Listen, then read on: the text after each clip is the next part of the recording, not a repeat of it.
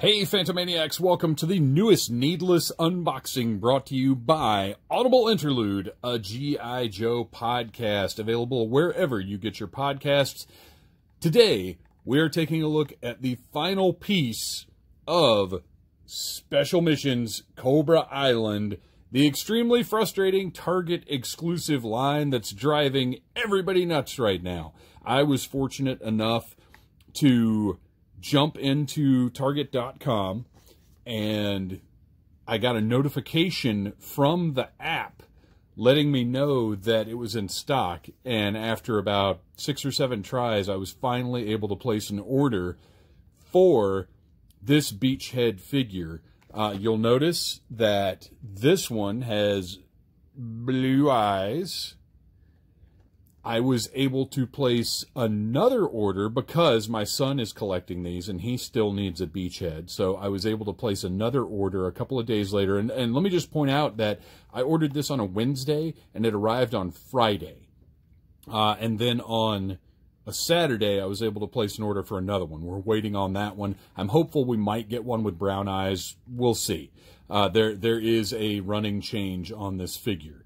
So, and then my pal W.H.A.L.E, who is the head of research for the Needless Things podcast, was able to grab one as well, and he is sending that along. That one is going to go to Phantom Jr., and then I'll have the extras for our friend at the Nerdy Laser podcast. Check them out. You can see on the side of the packaging here, we've got some specialties designated, as with every figure in this line. This is figure number 10.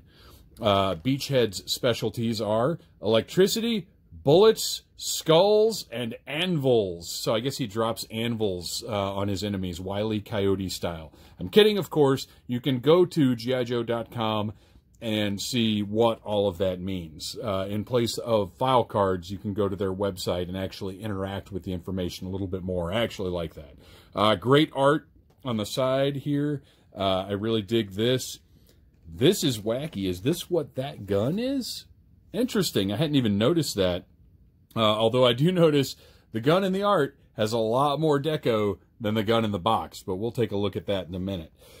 On the back here, we have, once again, a map of Cobra Island featuring some different portions of Cobra Island, and I think this art is absolutely fantastic, and I want a poster of this pretty badly.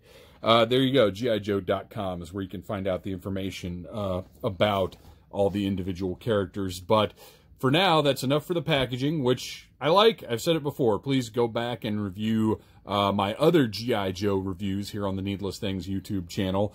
And I do want to point out real quick, Wayne Beachhead Sneeden. Okay, so the original Beachhead figure that came out in 80... Oh, gosh, was he in 86, I think?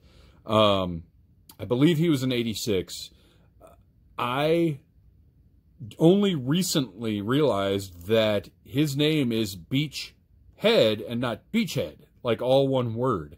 Now, it has from time to time been all one word in the line, but originally it was Beachhead. And, of course, Wayne Sneeden is his real name, and they had to put it on the packaging for copyright reasons. So there you go. But now, enough about the packaging. Let's pull out our trusty 1964 box cutter, slice through that tape, and see what's going on with Beachhead. Stupid piece of paper. I'm sure that piece of paper is very important for some legal reasons that I don't care about or understand. All right. We have a backpack, a beret,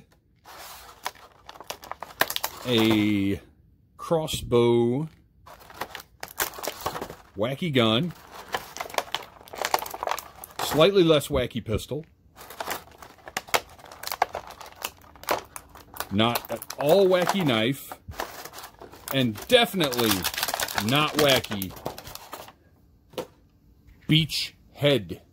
Again, we'll point out, this is old blue-eyed Beachhead. Look at the sculpt on that face. Look how Beachheady he looks. Now, let's get our accessories out of the way here so the camera will actually focus on the figure. Look at that arched right eyebrow. That's fantastic. I tell you guys, seeing pictures of this figure online don't do it justice, because the detail, I mean, look at the color variation here. on the mask, on the sweater, all of these different deco apps or deco hits, the knuckles on the gloves, and even on the vest, which could have very easily been left black. We've got these brown panels here and in the front, and here this apparently signature blue that runs across the Joe team. They all share whatever this ends up being is common to them. Now, the original Beachhead had a strap right here with a, you guessed it, red beret secured underneath. We'll take a look at that again in a minute. But otherwise, as far as the sculpt and the look go, this is good. The only thing I would complain about, really, and look, don't get me wrong, this figure looks fantastic and is very clearly Beachhead in a way that other Beachhead figures have maybe not been as Beachheady. I wish he had the camo on the pants. I really, really do. To me, I always loved Joe figures that had any kind of camo pattern on them. And it's definitely, like, he still looks great, but I wish he had the camo on there. But otherwise, I mean, look at, you can see these pieces right here, separately tooled pieces that can be, you know, taken off if you want, moved around, whatever. He's got his nice holster here that actually, again, has some deco on it. It's funny, the figure is blowing me away with paint apps, and we've got these nice butterfly shoulders here that don't have a ton of range, but are still going to be helpful for a lot of dual-handled weapons. Boy, I awkwardly made my way through that, whatever I was trying to say there. You know what I'm saying. You can get a little better grip with that extra range that a lot of 6-inch figures don't have. Tons and tons of you can see the detail, all of the textures that we've got running through his BDUs, and then we've got the armor is much more subtle than it has been on some of the other Joes, and actually has, you know, we've got lots of different colors going on here. The plating, this business on the front, whatever the heck that is, and then over here on this side, we actually have a sheath for that knife that is, again, a separate piece, so that Hasbro has options. I'm trying to get these straps looking a little bit better here. They're a little jammed up. This leaves Hasbro with a lot of options for these parts, because, you know, we take this sheath off, we take these off and replace them with something else, or don't, and have entirely different pieces. Maybe this lower half, oh, and there's our drop-down hip right there. You know, maybe we take this business off, and this will be a green shirt Joe at some point. I don't know. There's like I said, a lot of options with these separately tooled pieces that can be changed out. Very, very cool. I think he looks great. He looks like Beachhead. They've done a very good job here. Double jointed knees with ratcheting joints. Nice, deep ankle movement. They turn. Just these are excellently executed figures. There's no way around it. Can't really do a whole lot with the ab crunch there, but we do have the nice. You can't see it, but it's not a cut joint at the waist. It's a sort of ball joint situation. Really, just incredible. The best mass market 12th scale figures that we're seeing right now. That is my opinion of this Joe line. So let's take a look at Beachhead's accessories. First we have that beret. Has a little deco on the front there, the black around here, so it's actually black painted red, which I think gives it a better look. A little miss right here, got a little bit of slop going on, but not a huge deal. Doesn't bother me too much.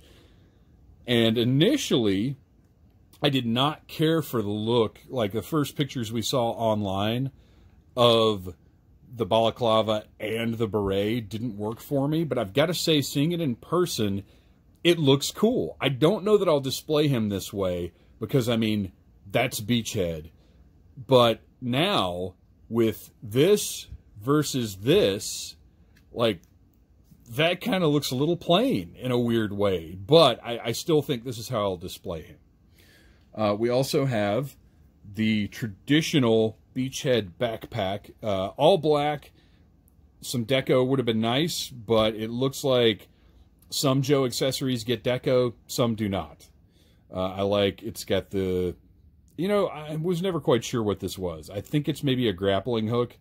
And then we've got some arrows for that crossbow. We've got a flashlight, all the clasps, all the straps and everything. Just great, great detail. This is, for customizers, this is going to be great because those guys are going to have a lot of fun painting this stuff up and giving it all the painted detail that it deserves. But for me, that's just not my cup of tea, so I'll be leaving it as is.